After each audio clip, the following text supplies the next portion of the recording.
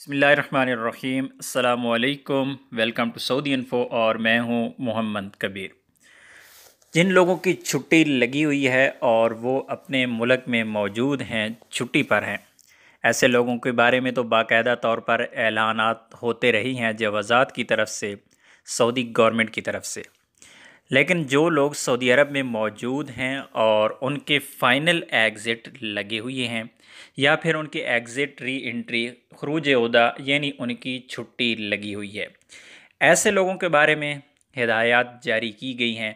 क्योंकि जो मुल्क से बाहर हैं, इस वक्त अकामा होल्डर हैं, उनके बारे में तो बिल्कुल बयानात वाज़िया हैं, लेकिन क्यों फ़ाइनल एग्ज़िट और छुट्टी वाले के बारे में इतनी वजाहत के साथ पहली बार ये बयान सामने आया है। सऊदी महकमा पासपोर्ट ने मुमलिकत में मौजूद गैर मुल्कियों से कहा है कि अगर किसी ने खरूज नहाई यानी फ़ाइनल एग्ज़िट या खरूज ओहदा यानी एग्ज़िट री एंट्री लगाया हुआ है तो पहली फ़ुर्सत में उसकी मियाद ख़त्म होने से कबल उसे मनसूख करा लें।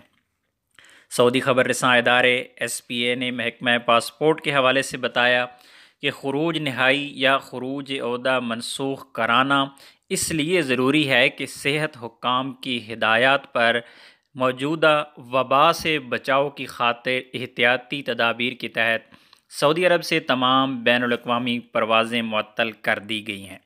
अगर खरूज नहाई की मियाद ख़त्म हो गई तो ऐसी सूरत में जुर्माने की ज़द में आ जाएंगे। याद रहे कि अगर आपका खरूज नहाई एक्सपायर हो जाता है तो आपको 1000 रियाल जुर्माना होता है। 1000 रियाल जुर्माना दे के आप लोगों को अपना खरूज नहाई फिर कैंसिल करवाना पड़ता है। और अगर आपका अकामा एक्सपायर हो जाता है इसी दौरान यानी खरूज के बाद, तो फिर आपको अकामा नया बनाना पड़ता है, तब ही आप दोबारा से खरूज नहाई लगवा सकते हैं या फिर आप छुट्टी जा सकते हैं। ये एक कानून है, रूल है। लेकिन अभी क्योंकि हालात कुछ मुख्तलिफ हैं, अभी देखना होगा कि जिन लोगों ने अपने खरूज नहाई की तारीख़ बढ़ानी है, खरूज नहाई को कैंसिल करना है, क्योंकि इस पर मज़ीद अभी तक ज़्यादा डिटेल नहीं आएगी। जो ही तफसीलात आएंगी कि इसका तरीक़ाकार क्या होगा, इंशाअल्लाह आपके साथ ज़रूर शेयर करूँगा। और दूसरा जो छुट्टी के बारे में कहा गया है, जो खरूज ओहदा वाले हैं जिनकी छुट्टी ख़त्म हो रही है, जिन्होंने छुट्टी ऑलरेडी लगवाई हुई थी, वो छुट्टी अपनी कैंसिल तो करवा सकते हैं। लेकिन याद रखिएगा कि जो फ़ीस आपने छुट्टी के लिए जमा करवाई हुई है, खरूज ओहदा की छुट्टी की जो फ़ीस आप लोग पहले से जमा करवा चुके हैं, वो रीफ़ंड नहीं होती।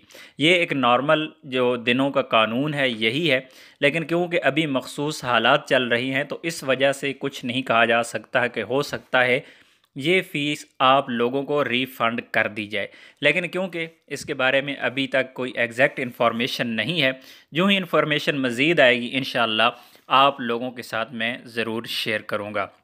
इसी तरह महकमा पासपोर्ट ने मज़ीद कहा है कि तारकीन वीज़े के मौसर होने का पता ऑनलाइन लगा सकते हैं, अबशर के ज़रिए आप लोग, और इसी तरह मुकीम के ज़रिए मुकीम वेबसाइट पे जाके आप लोग अपने वीज़े के बारे में जान सकते हैं। आपकी छुट्टी लगी हुई है, छुट्टी कैंसिल हुई है, या इसी तरह आपका खरूज नहाई लगा हुआ है, खरूज नहाई कैंसिल हुआ है, तो वह आप अबशर पर और मुकीम पर जाकर देख सकते हैं। और इसी तरह ये छुट्टी और जो खरूज नहाई है, अबशर पर जाकर आप उसे कैंसिल भी कर सकते हैं। क्योंकि जिनके पास वर्क वीज़े हैं उनके तो अथॉरिटी कफ़ील या कंपनी के पास होती है, वही आपका खरूज नहाई कैंसिल करेंगे। इसी तरह छुट्टी भी उन्हीं के पास होती है या उनके अबशर अकाउंट पे, तो वही आपकी छुट्टी कैंसिल कर पाएंगे।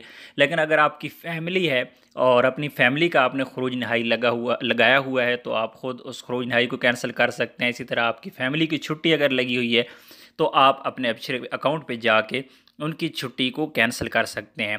तो मैं दोबारा से दोहरा देता हूँ, क्योंकि अभी तक फ़ाइनल इन्फॉर्मेशन नहीं है, ये सिर्फ कहा गया है कि अपने फ़ाइनल एग्ज़िट आप लोग कैंसिल करवाएं, छुट्टी कैंसिल करवाएं। यहाँ पर मज़ीद तफसील अभी तक मेरे पास कोई प्रैक्टिकल चीज़ नहीं आई है जो ही इंशाल्लाह मेरे पास इस तरह की इन्फॉर्मेशन आएगी कि किस तरह ख़ुरूज नहाई को कैंसिल किया जाता है और किस तरह एग्ज़िट री एंट्री को कैंसिल किया जाता है, क्या ख़ुरूज नहाई कैंसिल करने की फ़ीस आपको पे करनी पड़ेगी या नहीं, इसी तरह छुट्टी की फ़ीस जो आप लोगों ने जमा करवाई हुई है क्या वो रिफ़ंड हो पाएगी या नहीं। जो ही इन्फॉर्मेशन आएगी इंशाल्लाह एक डिटेल वीडियो में आपके साथ शेयर कर दूंगा। तो उम्मीद है वीडियो अच्छी लगी होगी। वीडियो अच्छी लगी है तो वीडियो को लाइक कीजिएगा। मिलते हैं एक और नई वीडियो के साथ, तब तक के लिए इजाज़त दीजिए। अल्लाह हाफ़िज़।